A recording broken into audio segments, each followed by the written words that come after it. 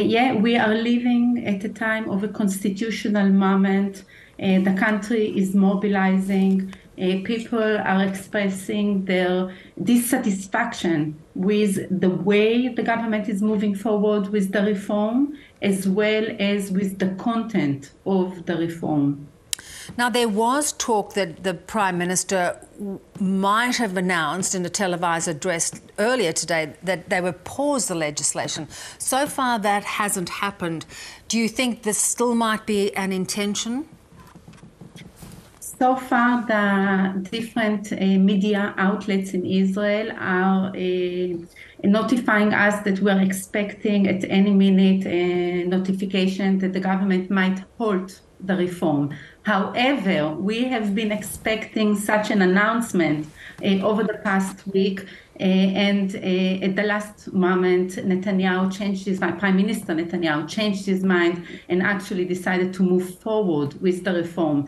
Currently, he is under pressure from the most extreme factions within his coalition, especially the Minister of Internal Security, Itamar Ben-Gvir, who is threatening to leave the coalition if the legislation is stopped. And they are currently meeting, and probably Prime Minister Netanyahu is trying to convince Itamar Ben-Gvir to allow him to start the process. Yeah. So we are waiting to see what will happen. Yes, because just a couple of hours ago, he survived a no confidence motion, but it would seem that that might have been largely on party lines. Do you see the coalition as starting to fracture a little over this reform?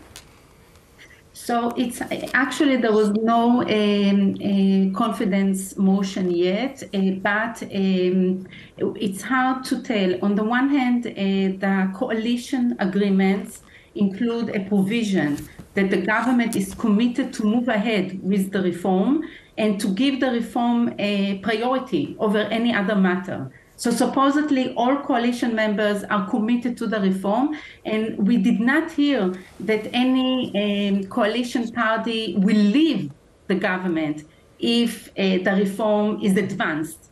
On the other hand, there is a building pressure within the Israeli society and also among the international community, expecting Prime Minister Netanyahu to stop the process and enable a more consensual process, as well as better protect Israel's democracy. So it's hard to tell now what is happening within the coalition. Are some members of the Likud actually threatening to leave the coalition or to vote against the government if the government does not stop the reform? But we are waiting mainly to see if Itamar Ben-Gvir, the Minister of Internal Defense, is willing to enable a different process for the reform. Which would be quite significant given the Defence Minister stood out against, stopped and came out against it. He was sacked as a consequence. Where do you think the military is lying at the moment because of what they are seeing happening to civil society in Israel? I think that the Minister of Defense position was crucial for the current momentum that we are seeing unfold in Israel. When the Israeli public saw that the Minister of Defense was conveying the internal message of the head of the security services that there must be a consensual process, and the reaction of Netanyahu was actually to fire the Minister of Defense, that was a major sign that there is an attempt to silence the internal voices within the Israeli society, and this is a major threat to democracy. We do not expect democratic leaders to silence their Minister of Defense when the Minister of Defense is conveying the message from the Chief of Staff, from the head of the Israeli Security Service, from the head of the intelligence services, conveying the message that Israel's security is on the line. And then the reaction, okay, maybe we should halt, maybe we should change the process, but the reaction was different. The reaction was, you're fired.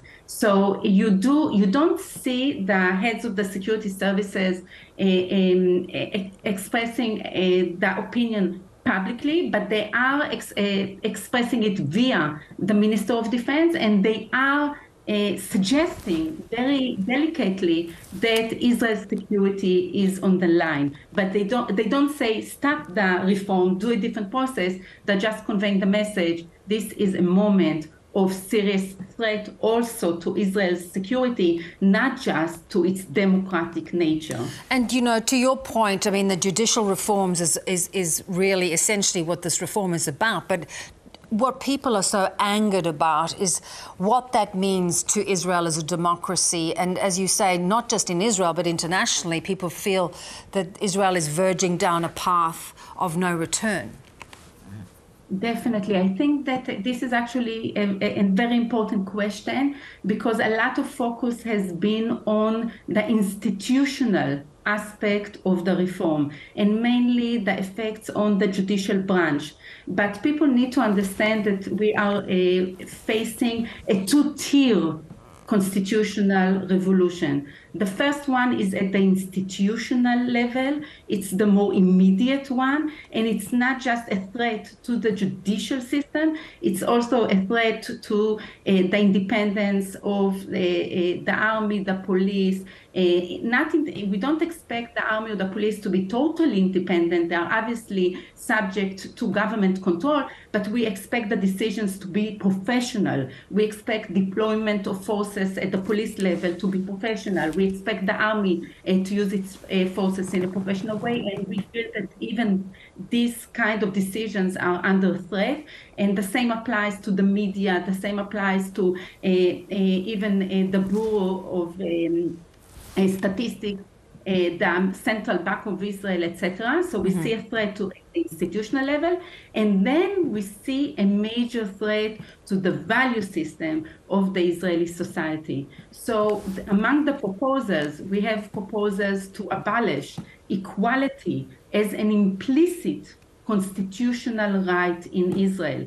And when you think about the pluralist nature of the Israeli society, when you think about the fact that there is a major component of the Israeli society that is the Arabic minority in Israel, when you think about the situation of women in Israel, that as is, we don't have separation between church and state in Israel, all this turns out to be a major threat to the core values of Israel's society. Yeah. Yes, definitely. Really quite a moment in history. Rivka, thank you so much for your time.